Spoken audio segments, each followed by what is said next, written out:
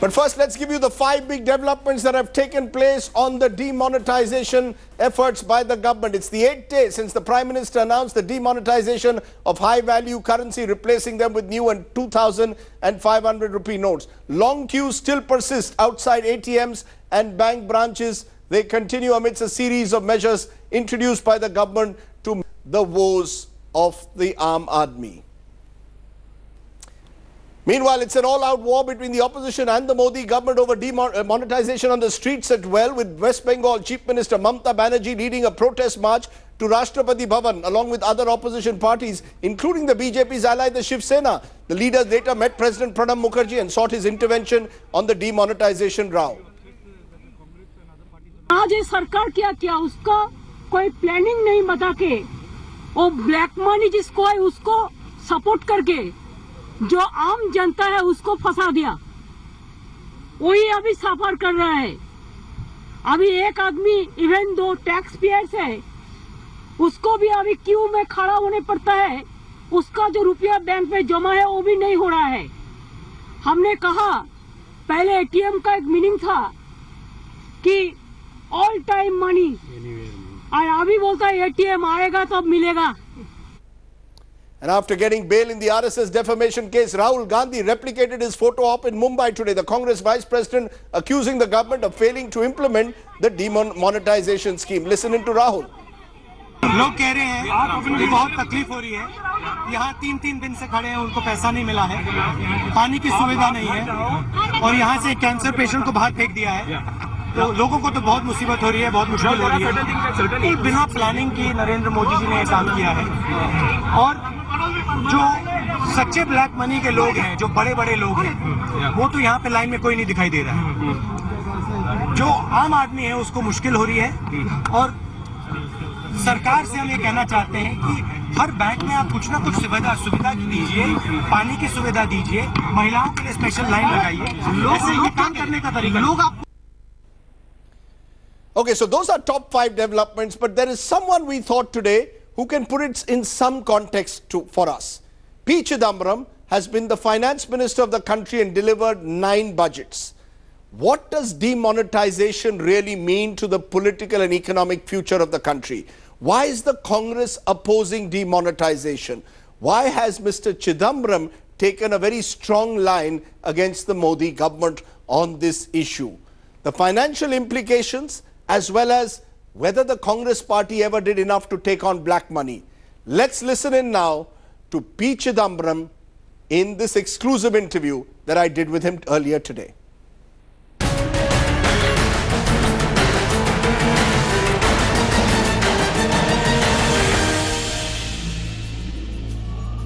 As the demonetization debate echoes within Parliament and outside, joining me now is a very special guest, the former finance minister and senior Congress leader, P. Chidambaram. Appreciate your joining us, Mr. Chidambaram. My first and direct question to you is the Congress today guilty of political opportunism? A week ago, when the Prime Minister announced demonetization, your party spokesperson, Randeep Surjewala, welcomed the move, saying that you would welcome any move against black money. Today, the Congress party and Rahul Gandhi is calling it a scam. In 1 week, you've done a remarkable U-turn. Did we have full information on the day they announced the decision? Today I reiterate, we are against anything which is opportunist and adventurist, but we fully support any decision of government that has 3 objectives. Put down counterfeit currency,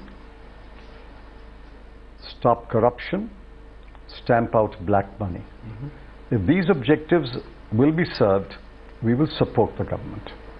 But if, as the decision unravels, and we see that there are serious questions about the decision and more questions about the manner of implementation of the decision, we'll certainly question that. Now, am I to understand then that you support demonetization as a principle, as one of the measures available to take on black money, but your problem now is with execution? No, I don't. I made it very clear. I support the objectives, but I don't support the method. I hope you read my statement of 9th of November, where I started by saying I support the objectives, but the method is wrong. Demonetization in an economy where the cash economy is extremely large is not the answer. The last demonetization of 1978 was a total failure. The world has changed since 1978. And India is far more capable of handling the fallout of demonetization in 2016 compared to 1978. So you can't compare 1978 to 2016. Exactly the opposite. Your conclusion is wrong. In 1978, the high denomination notes represented barely 2 or 3% of the currency in circulation. What has changed is 86% of the currency in circulation is high denomination notes. Therefore, the world has changed in a sense that it is more difficult to do demonetization. Let me give you an example of where I believe that the strange speak, as I call it, of the Congress. Rahul Gandhi has said in a statement the government had alerted BJP people of demonetization beforehand. He also says, I don't think even the finance minister knew about demonetization announcement. On one hand, you say that the government had alerted BJP people about the announcement. On the other hand, you say even the finance minister didn't know about it. Surely, such a major announcement could not take place without Mr. Arun Jaitley being taken into confidence. No, I don't believe that. Ordinarily, the finance minister should be in the loop. You're saying Arun Jaitley was not taken in the loop? I didn't say that. You're putting words. I said You're ordinarily. saying that. You didn't allow me to complete the sentence. Ordinarily, a finance minister should be in the loop. If a finance minister is in the loop, then the chief economic advisor should be in the loop, because he is the principal economic advisor. The senior officers dealing with banking, economic affairs, revenue should be in the loop. I'm pretty sure in my mind that the chief economic advisor was not consulted. This is your supposition. This is your speculation. We can only speculate. Do we have information from the files? You show us all the files, how the files moved, we'll tell you. We can only speculate. What else can we do? Therefore, when Mr. Rahul Gandhi was making a point that perhaps the finance minister was not in a loop, I'm sure he was being sarcastic. But I won't say that everybody in the finance ministry was in the loop. Can you imagine a decision of this kind where the senior officers of the finance ministry, particularly the chief economic advisor, is not in the loop? So the flip side is, when you take a decision like this, you need utmost secrecy. I don't agree. Today the government is questioning the execution of the plan, when the fact is you needed utmost secrecy, which is why ATMs had to be reconfigured at the last moment. No, I've heard you, but I don't agree. Because this is not demonetization.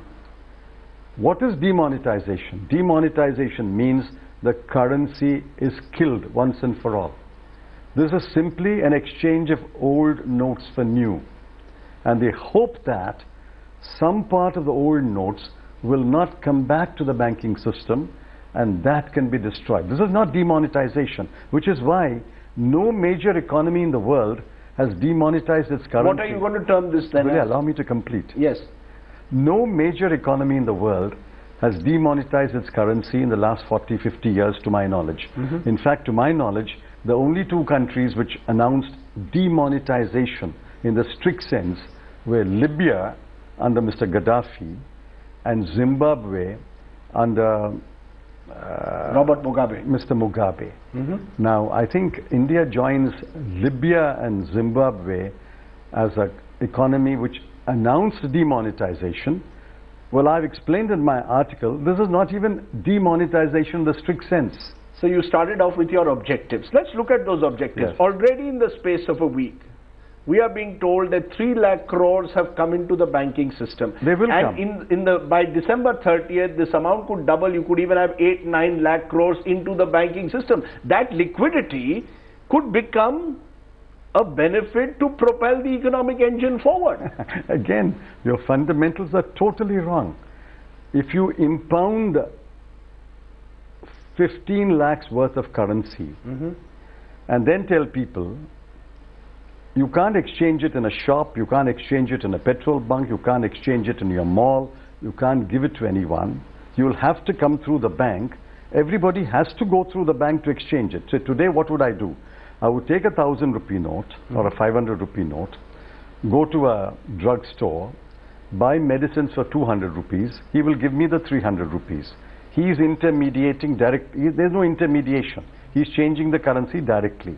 But once you say nobody can receive it, I'll have to go to the bank to first change my 500 into 500 rupee notes and then go to the drugstore. All of the 17 lakhs has to only go through the bank. So don't count it as a windfall. Once you say without the bank's intermediation, this currency is useless, everybody has to go through the bank. So you don't agree that this, because this is one of the advantages that the government believes of their demonetization move, is that it will bring liquidity into the system. Again, you got it wrong. What the government believes, I'll tell you. They have not spelt it out. What the government believes is, and there is an element of economic truth in it if it turns out to be correct.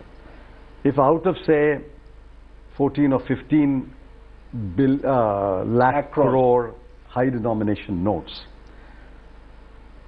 or if all of them were legal tender, all of them were legitimate, believe me, all of them will go through the bank. The government hopes that some part will not come back to the bank. The part that does not come back to the bank is obviously illegitimately earned income, and that can be liquidated. That's the government. So you believe that's only a fraction? You believe that's only the fraction, and you're saying, therefore, for the kind of pain which is being caused, the gain is very limited. That's your broad point. There's more economics to it, which I'll have to explain. You see, I don't know how much will come back to the banking system. But at least Dr. Raghuram Rajan, in a speech and answering questions, said, listen, most of it will come back, because there are many ways in which it can be brought back into the banking system. But to the extent that money does not come back to the bank, the RBI will extinguish that liability. But money is created by the RBI to meet the demand. Currency is printed to meet the demand for currency. People need currency to transact their business. Therefore, if the money in circulation is insufficient to sustain economic activity, RBI will print more currency. So ultimately, after all this exercise, you find, say, after 6 months or 8 months or 9 months, we have got the new 2,000 rupee note, the new 500 rupee note, and perhaps the new 1,000 rupee note, altogether adding up to 15 or 16 lakh crore. This exercise is an exercise in futility. You understand that? And you'll possibly have a new black economy which will emerge. I'll tell you why. I'll tell you why you call it a black economy. It's really not a black economy. See, the real way to describe what they're doing is, what they're saying is, they're saying it without understanding how an economy works. They are not demonetizing currency. They are demonizing cash. They are demonizing cash. Take, for example, the US economy. The US economy is $21 trillion. 8.6% of that is cash economy. 8.6% of $21 trillion is close to about, I don't know, 17, 18 billion dollars. Chinese economy is second, $12.7 trillion. And, I'm sorry, Chinese economy is $14 trillion. 12.7% is cash. Japanese economy is about $4.5 trillion, 11% is cash. Indian economy is only $2.25 trillion and 22% is in cash. You cannot, the aim they are setting out that we will have a cashless economy is not only utopian, it is foolishly utopian. Do you agree though, Mr. Chidambaram, that over the years, and the Congress has been in power for much of the last 70 years, there was a flourishing parallel economy in this country? You call parallel means untaxed, undeclared, untaxed, undeclared taxable income. Correct. You agree? Various figures have been there over the years, from 35% to 70% have been given. We'll stick to your 22%. This is the World Bank's report. You accept 22%, which is also a very high amount. It is high, but that in those 70 years, the Congress did very little to control it. Now along comes Narendra Modi, brings in shock treatment, and you object to it. Don't reach conclusions. You should ask me, what did we do? I'm asking you, please tell me what you did to actually bring down the numbers. I'll ask you what you did. Now, the measures we took. The first one was in 1997, the VDIS. The VDIS unearthed 33,000 crore rupees of shadow economy, which in today's terms is worth about 88,000 crore, more than what they got under the income disclosure scheme. So number one, we started unearthing black money and making it, giving an opportunity for people to bring it. When you were finance minister in the United Front government? Yes. Well, okay. I was a congressman. I was only TMC at that time. Second, in the 2005 budget, I announced a scheme, and I say, to introduce special schemes to unearth black money and assets. I'm concerned about large cash transactions, especially withdrawals of cash when there's no ostensible purpose. I propose to levy a tax on the withdrawal of cash on a single day of over rupees 10,000. The Banking Cash Transaction Act was the first well thought out step to track the movement of black money. We created the FIU simultaneously, which will, all banks will report to the FIU all transactions. Who opposed it? The BJP opposed it. So that is the second measure. The third was the section in the Income Tax Act. I concede it was Mr. Yashwant Sinha who amended the act towards the end of 2003 or so. But then when I became finance minister, we notified that section, made the rules, and introduced what is called AIR, third-party reporting. Third-party reporting brought in a large number of transactions to the notice of the CBDT, and the CBDT started issuing notice. So don't say we did nothing. Without doing nothing, we could not have brought down the total black money. The black money, in fact, shadow economy's estimate in the year 2000 was 23.1%. And in 2007, World Bank estimates it as 20.7. So these are the point that Mr. Modi is making is that this is the first major shock treatment to the economy. You are making incremental changes. He's taken a major decision. You're wrong again. This is not a shock treatment to the economy. I was with Surjit Bhalla, the economist, a little while ago, and he says this is as big, this can become as big as 1991. That is his view. Particularly if it is followed up by other reforms, including direct tax reforms. Do you agree with that? I don't. That is his view.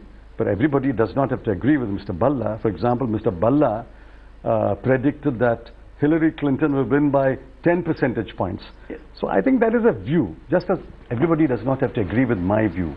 I'm stating a view. There are other economists. Have you read Soumitra Chowdhury? So other economists have said, you see, what this has done is, under the guise of demonetization, they have put millions and millions of people into utter despair and misery by asking them to queue up to change their money. You know what is happening today? There are 2 lakh bank branches. Assume 400 people queuing outside each bank branch. I went to Connaught's place yesterday. 8 crore people are queuing up outside bank branches every day. 8 crore. ATMs. There are 2 lakh ATMs. They say 1,20,000 ATMs are functional. Let me accept that figure. 400 out of outside each ATM is another 5 crore people.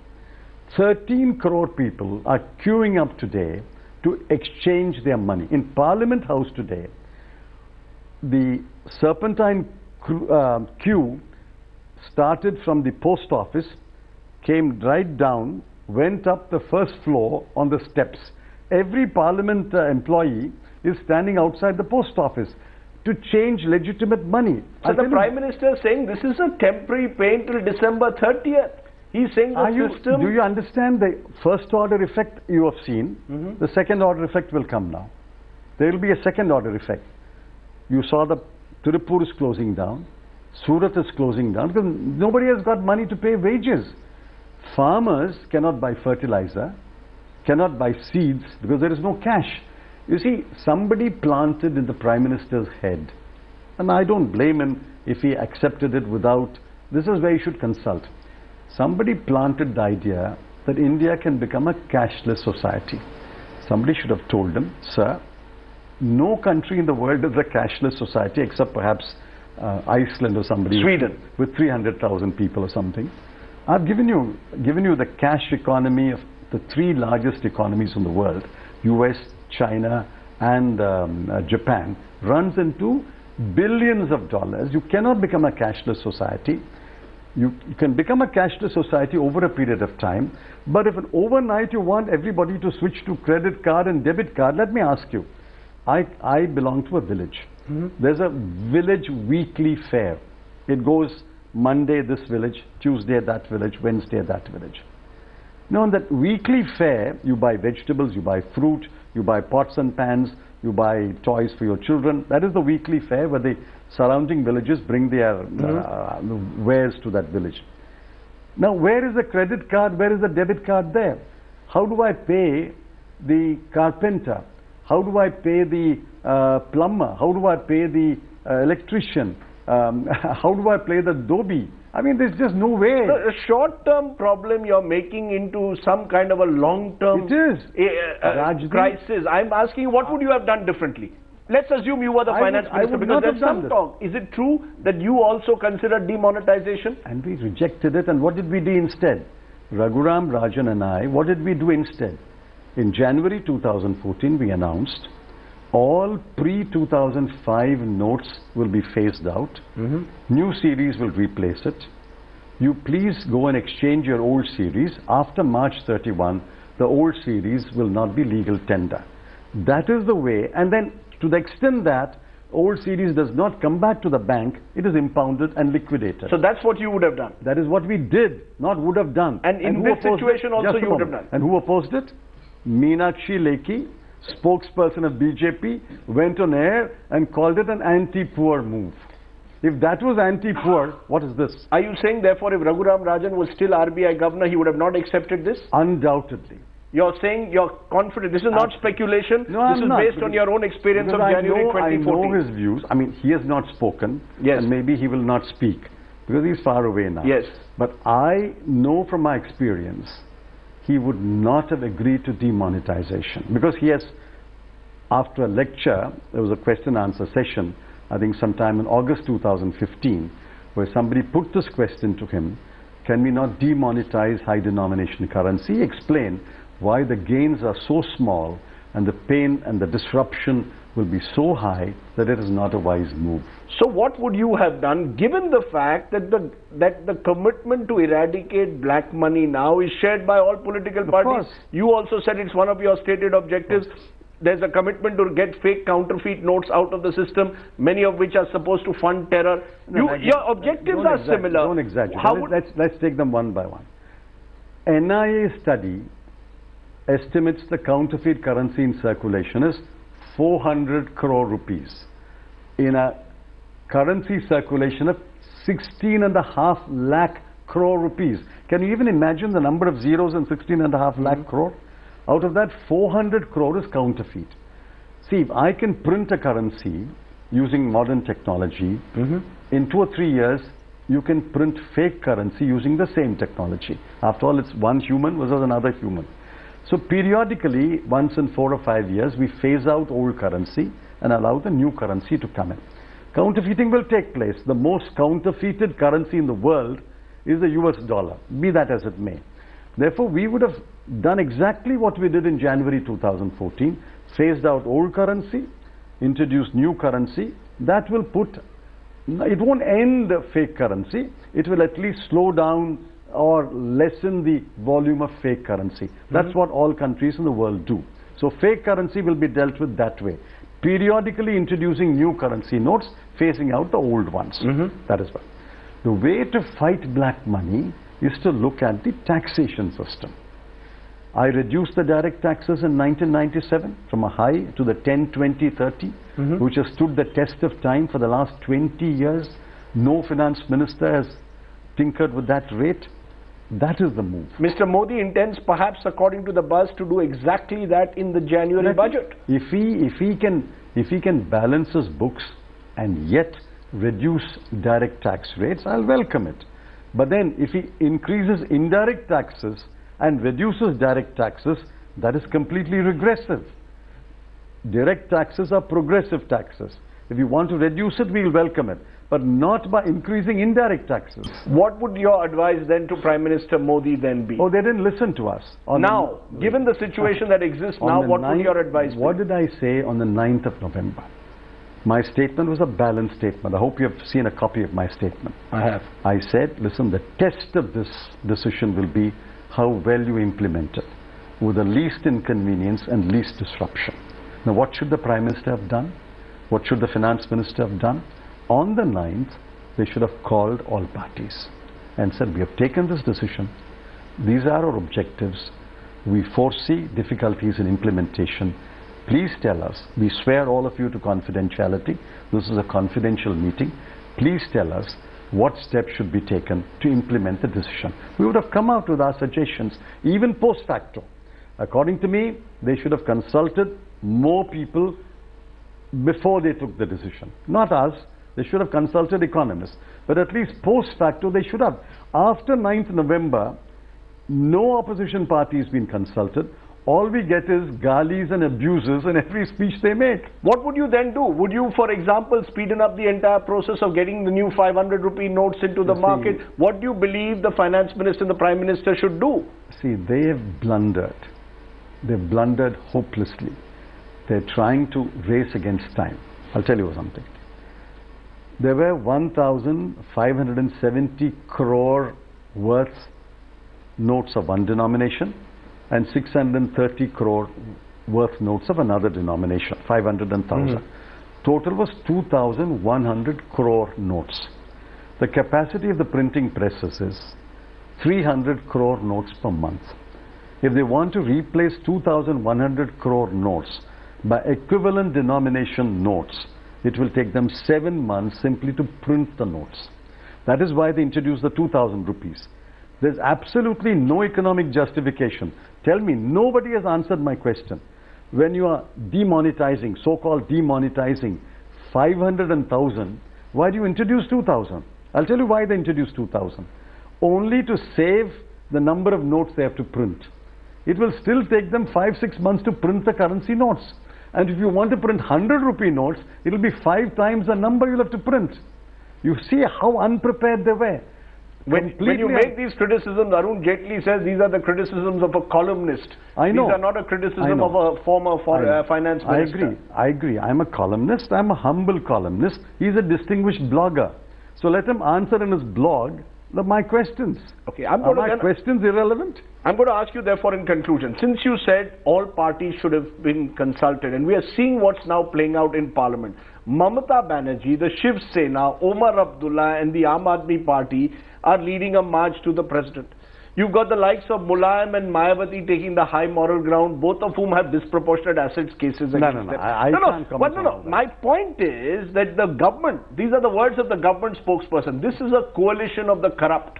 That those, many of whom have charges against them, are taking the high moral ground on the issue of black money. The Congress, and they've cited 2G scam, they've cited coal scam. This is the party today which is telling us how we should handle black money. Is this political battle one where unless you have credibility, you can't even argue against the government today? That is why I refuse your invitation to give suggestions. If they were genuine, if they were genuinely concerned about the hardship they have caused, but on the 9th of November, they should have called an all-party meeting, or the day after, or the day after. But between 9th and today the 16th, for 8 days, they've abused us, they've abused opposition parties. They have said people standing in line are the rich and the corrupt people. They've said that. The looters are standing in line. That is insulting the people of India. People who make hard-earned money. Now please tell me, there was a rally in Ghazipur. How was it paid for? There's a wedding of a BJP leading member, former minister in Bengaluru. Ex-BJP member. Well, I don't know. He was a minister. Yes, the Reddy. The Reddy wedding. And Mr. Yediyurappa is attending that wedding. Now, who's paying for the wedding and how is that wedding paid for? So, but when you ask, or when the Congress party asks these questions, they will turn around and say 2G coal scam. So the problem is today your party lacks the credibility to corner the government on black money. If you think that we lack credibility to offer any suggestions, don't ask us. You are asking for suggestions. And yet you accuse us of lack of credibility.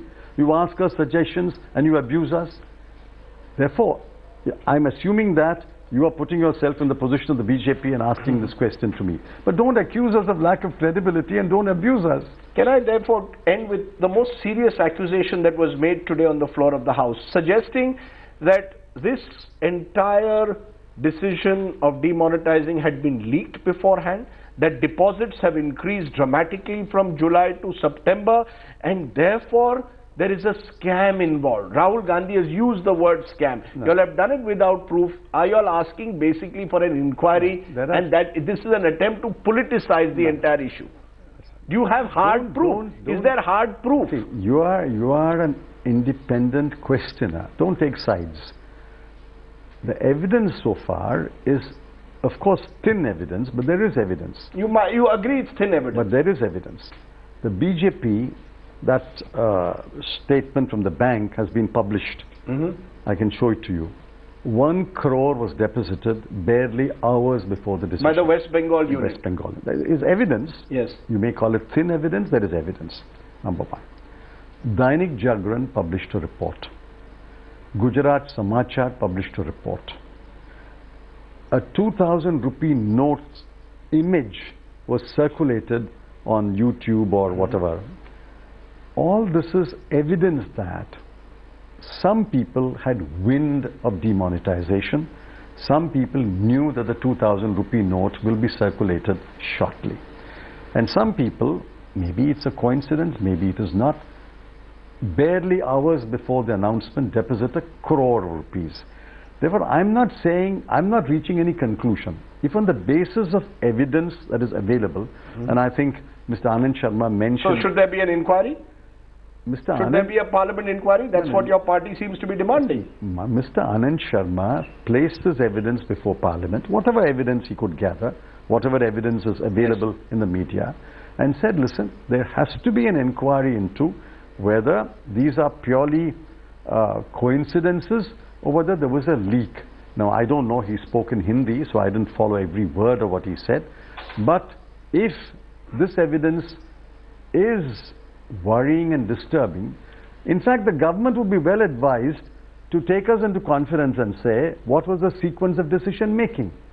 Given that, do you believe that, given all that you've said over the last half hour, do you believe that the government should be rolling back this decision? No, it can't. Are you calling for a rollback? It can't now? be done. You agree it can't be done because therefore you've got to cooperate with the government now. But they are abusing us. Even today they abused us.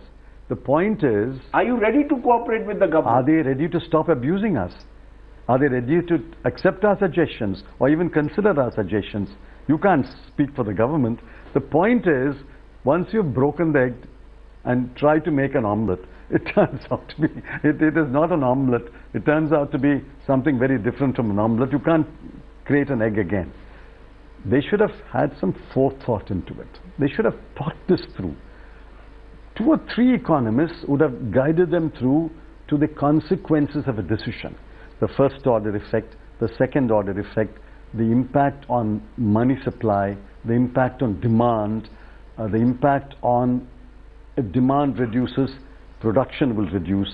If production reduces, investment will be affected. They should have walked them through this line of thinking. You're saying walk them through, you're saying consult. The Prime Minister is turning around and saying, I am someone who has the force of the Prime Minister's office to take the kind of bold, tough decisions that the Congress in the decade they were in power under Dr. Manmohan Singh and dual centers of power was unable to take. I'm glad we didn't take this decision in our tenure. If we had taken this decision in our tenure, and if 13 crore people were standing on the streets, imagine what the BJP would have done. So you believe this is politically disastrous? You believe that this is both economically and politically disastrous? After the US election and after Brexit, I'm making no political predictions. All I'm pointing out is, this was a badly conceived decision and terribly executed decision. The objectives are good. You should have placed before yourself menu of options. Direct taxes, like third-party reporting, any other measure to bring in more information to the CBDT. TDS, you could have expanded the TDS system. There are various ways in which you could have tackled black money. Instead of that, you chose demonetization because it's very attractive. You can present it as a surgical strike. Now, everything in this country, every decision in this country, henceforth will be a surgical strike. And now you find yourself in a situation where people are cursing you standing in the queue. There are people who are cursing, but there are also people who are celebrating. They believe that hoarders and people who have stacked the money over the years will finally be taught a lesson. Let's suspend our judgment for that. As I told you, if you are impounding 16 lakh crore, you never believed that all 16 lakh crore rupees could be extinguished. Nobody could have believed that. If after 6 months, 8 months, 9 months, money circulation comes back to the same level, if cash to GDP remains 12%, if money circulation comes back to 16, 17 lakh crore, this is an exercise in futility. Don't you agree with me? As you said, my role is purely of a neutral umpire. The Prime Minister and his advisors believe this is a surgical strike on the black money economy. That is the problem. You believe the first surgical strike, the first so-called surgical strike, which was only cross-LOC action, did not put an end to infiltration on the border. Right. On the contrary, it has triggered more infiltrations on the border. The second so-called surgical strike has driven millions and millions of people to stand for hours to exchange a pittance, 4,000 rupees and 4,500 rupees of their own legitimate money, standing in a queue for 4-5 hours. Children have gone without milk for 2 days. People have gone without medicines. I know people have gone without meals for 2 meals before they could scramble some money. I had in my hand 2 10-rupee notes and 13 1,000 rupee notes, and I couldn't buy anything. I had to send it to the bank when the bank opened on the 10th or 11th or whatever. Therefore, please understand, don't get carried away by your own, by our own puffery. The point is, you don't think that the corrupt of this country are running scared today? I don't know. I don't know. I've never kept cash more than, say, 20,000-30,000 rupees. I draw money on the first of a month and I keep that cash. I don't know who keeps sacks of cash.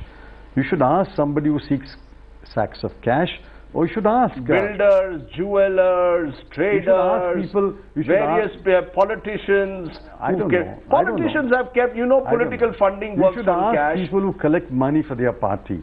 In fact, you should ask the treasurer of the BJP. As I should ask the treasurer of the Congress, because maybe the real crackdown on black money will be when we make political funding, Mr. Chidambaram, more transparent as well. No question. You could have thought about that as a measure. You could have thought about that. But which you didn't think of when you all were in power all those years. Again, your facts are wrong. And I'm disappointed, Rajdeep, that you get your facts wrong. Political funding was thought of. Papers were prepared. Election Commission involved all political parties. There is no consensus. That's the problem. You didn't even agree to put it under RTI. You can't question my facts. So the fact is you all only made papers. You all didn't act. BJP is also not under the RTI. That is true. And BJP does not agree to come under the RTI. So don't point the finger only at the Congress. Let the BJP, it's in power today, find a consensus for political funding, state funding of election. I will accept it. All right. We couldn't make parties agree on state funding of election. The Prime Minister has spoken about it yesterday. Let him in the remaining 2 years succeed in pushing through state funding of election. We'll welcome it. You don't agree that the Prime Minister, as his now aides say, has brought what he calls not just this one move, it's come on the back of several other moves of acting against Benami properties. It's come against, he claims, making the entire process of resource allocation more transparent. It comes on the back of acting, he says, against those with Swiss bank accounts. It comes... Swiss bank accounts were unearthed during our tenure. The list was obtained in our tenure and notices were issued in our tenure. You're saying that you actually were acting against them. It's not... Go to the files and ask for the dates when the notices... Okay, because the government says they are the ones who proceeded against the defaulters. They are the ones who are... Why do you believe me or the government? Just go and file an RTI to the CBDT and say, when were the first notices issued after the list of 700 odd people was obtained. Ask them, you will get the So data. I'm not going to even get you to give some credit to the Prime Minister that he is waging, as he calls it, a war on corruption. I don't believe that you can call anything as a war on corruption. Corruption can be fought only by laws, by identifying sectors which are prone to corruption, prone to shadow economy, and taking targeted measures that will less. For example, if somebody came to me and said, we will reduce stamp duty, something which we have recommended to the state governments, stamp duty for registration of immovable property, that would be a step towards lessening the shadow economy. Which I'm told again the Prime Minister is planning to push. But that is a state along government. with BJP state government. Good, we'll welcome that. The point is, don't ask us to welcome everything just because it is dressed up as a war. Point is, we must first get rid of this war-mongering with economy. Okay. War-mongering with economy. So we must get rid of the entire surgical strike mentality, is what you're saying. As I said, this is not demonetization of money, this is demonization of cash. When a very large number of people in this country are still dealing with a cash economy. I think that's the one liner I'm going to leave it with. The government says it's demonetization, you're calling it demonization. I've given you examples of every country has a cash economy. Let's leave it there. Big or small. We should try to reduce it over a period of time. But to call cash as black money and anyone dealing with cash as a looter or corrupt or a criminal, I think that's completely wrong. Mr. Chidambaram, thank you very much for joining us and giving us your perspective. Thanks very much. P. Chidambaram, former finance minister. Maybe the Prime Minister may want to consult Mr. Chidambaram in taking the next steps in this war on black money.